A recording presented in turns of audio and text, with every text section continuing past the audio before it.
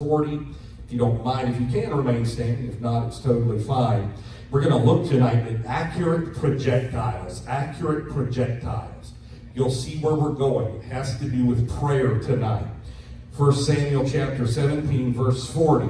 Many people don't know 1 Samuel 17 is one of the most popular chapters in Holy Scripture because it is the narrative of David and Goliath. And it is one of the longest narratives in all of Scripture. It's some 58 verses.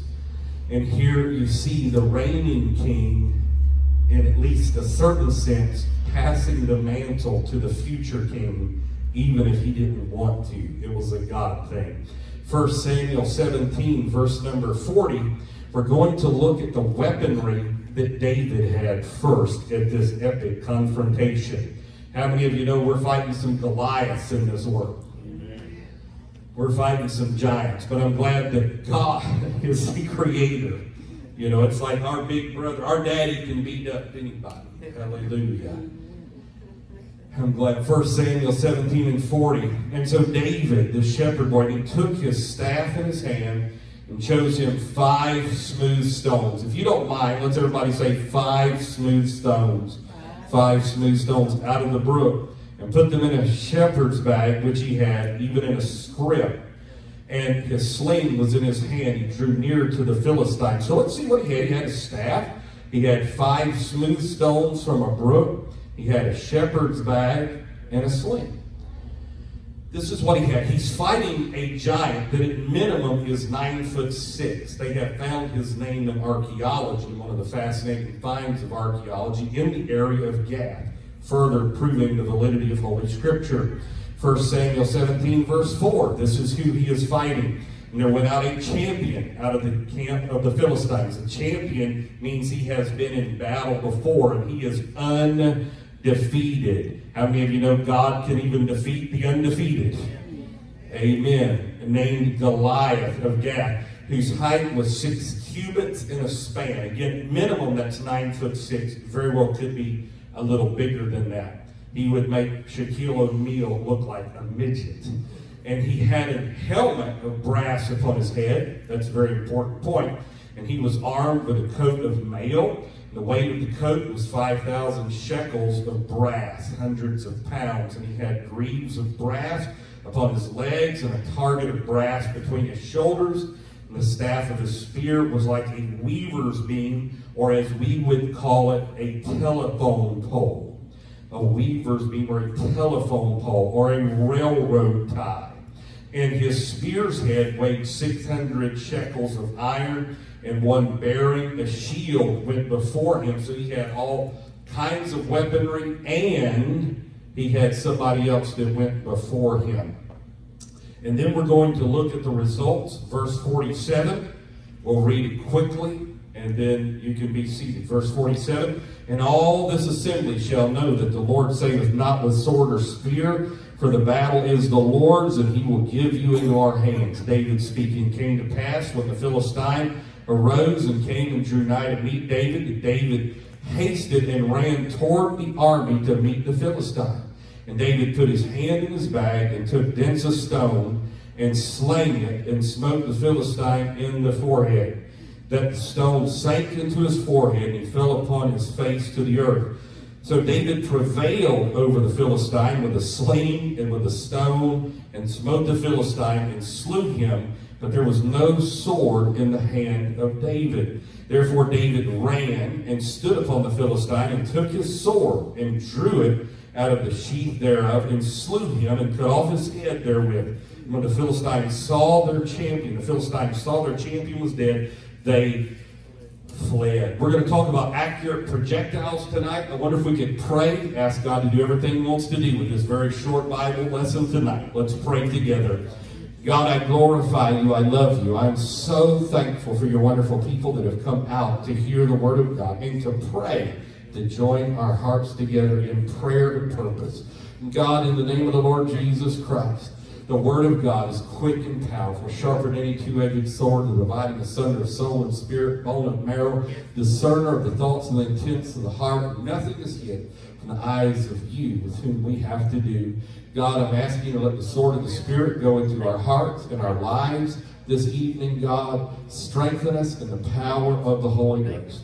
God, do miracles. Let us be strong in you, the power of your might, God. In Jesus' name, hallelujah. Why don't we once again say in Jesus' name and just give glory to the Lord a little bit. Hallelujah. We love you, Jesus. We love you, God. We worship you with all our heart, soul, mind, and strength. We praise you, God, in Jesus' name. Hallelujah. Why don't you turn to somebody if you're close to them and say, God is good. God is good. You can be seated in the name of the Lord. The very name David means beloved. Goliath means to uncover or to reveal. In verse 45, we find a secret of David's success. He said this. Then said David to the Philistine, Thou comest to me with a sword, with a spear, with a shield. But I come to thee in the name of the Lord of hosts, the God of the armies of Israel, whom thou hast defied. So David knew this was a spiritual battle, and he was going with a spiritual name, the name of Jehovah, the name of Almighty God. I find it fascinating that he went out with the name, he went out with a stone, and he went out with a sword. Now, we all know about the name of God in this dispensation. It's Jesus, right? The name of Jesus. Why don't we all say Jesus? Jesus. Jesus. And the sword, we know, is the sword of the Spirit, which is the Word of God. This wonderful typology of Holy Scripture. So you have the name of Jesus, the sword of the Spirit, which is the Word of God. What would the stone represent? Well, obviously it represents something that is able to be projected. It's something that is able to leave us and go towards something else. And so that most closely attenuates in the Christian life and typology prayer. It's something that we can do, but it affects others.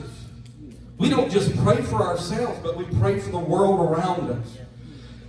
It could be because of a lack of fervent, effectual prayer that certain things have crept in on the United States of America.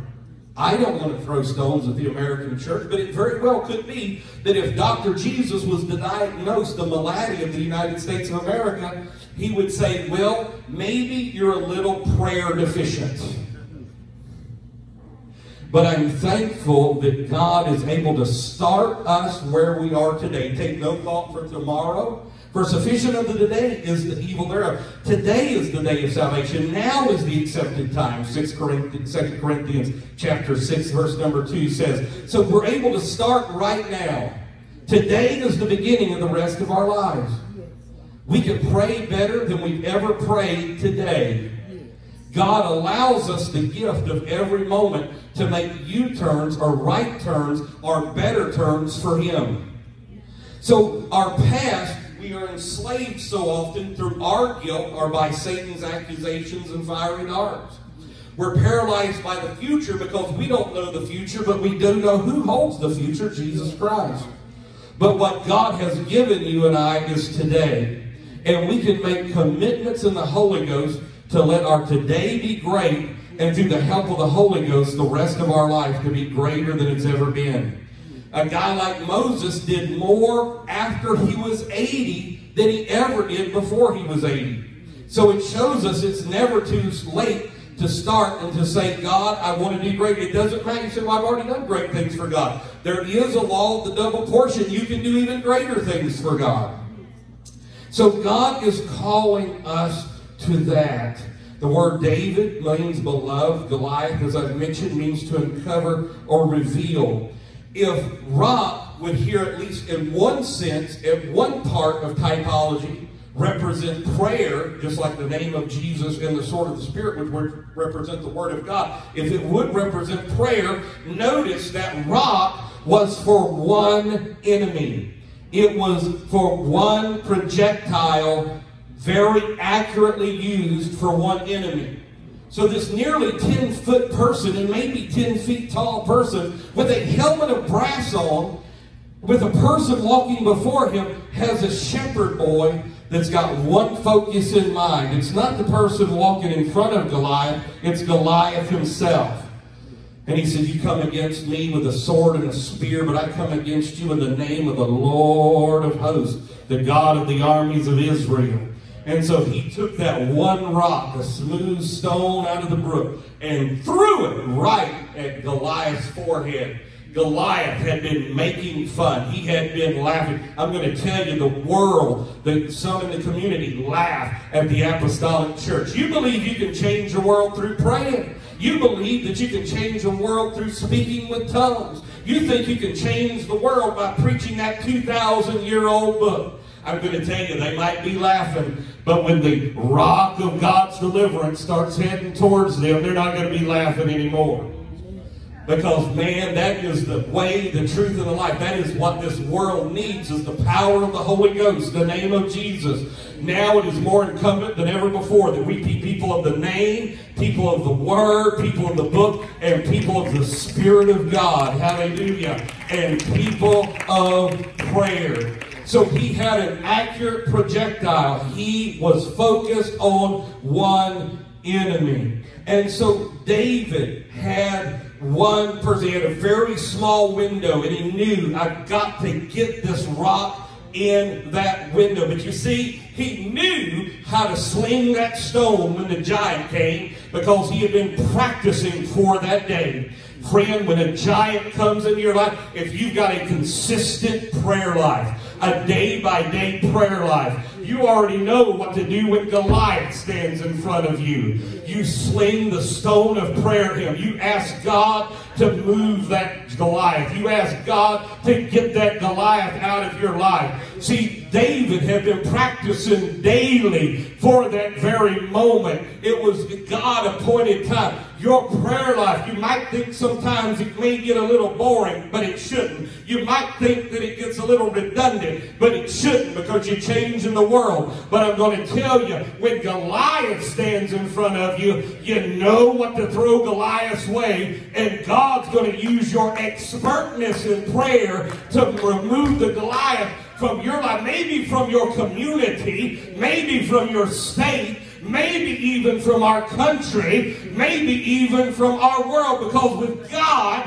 nothing is impossible. Can you say amen? Amen.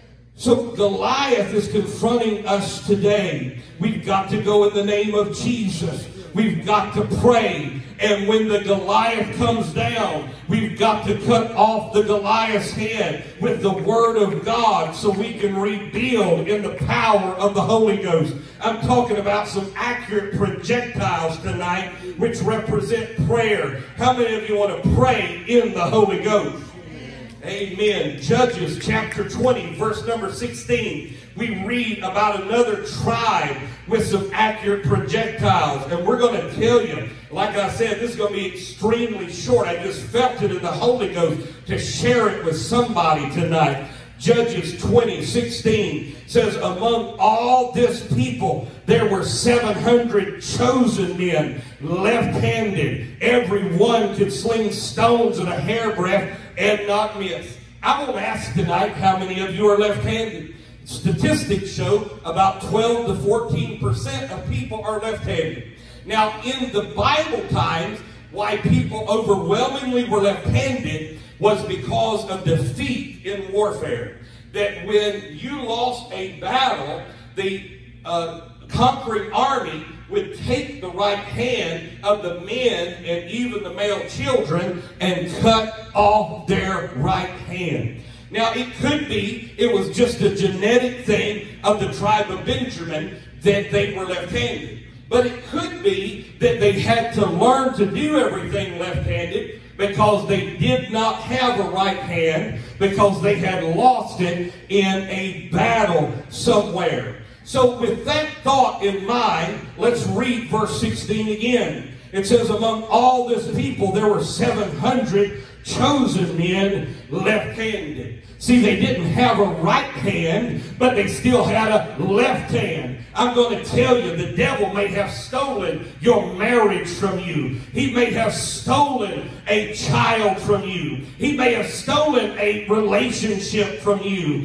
He may have stolen something in your youth from you. Satan may have stolen time from you. He may have stolen your childhood from you. But I'm going to tell you, if you'll live for God, you can still be a mighty warrior for God. You've got to quit looking at what the devil took from you and look what God has given to you, that you can still defeat the enemy. Hey, I know God is raising up a bunch of left-handed warriors in this end-time hour. They don't have it all together. They weren't raised Pentecostal. They didn't speak with tongues. They weren't raised on a church pew. But God is still saying, it doesn't matter. You just go out there and you defeat the enemy.